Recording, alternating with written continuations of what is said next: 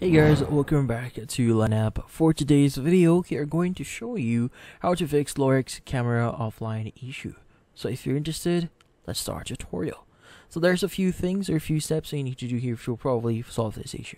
So first is you need to check the power and internet connection.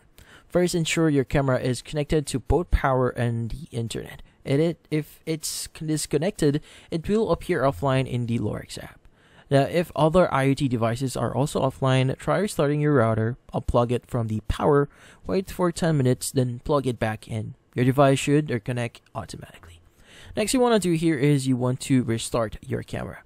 Now, if your camera is still offline, restart it, unplug the camera, wait for 30 seconds to 1 minute, then plug it back in, allow some time for it to come back online. Next is you want to check for obstructions. Now, if the issue continues, ensure there are no new obstructions blocking the camera signal. Materials like concrete, brick, metal, and wood can affect signal strength. Adjust the camera's antennas to improve signal range. Consider adding a Lorex home extender to boost the signal range.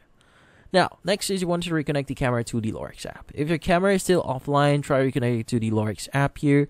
Open the Lorex app, tap settings, and then wireless network. Follow the on-screen instructions to reconnect your camera, and if the camera is close to your router, connect it via Wi-Fi. Add the camera back to your Lorex Smart Home Security Sensor using the password you created when initially setting it up. And that's about it. So hopefully this video was able to help you. Like and subscribe to Lineup. Thank you for watching.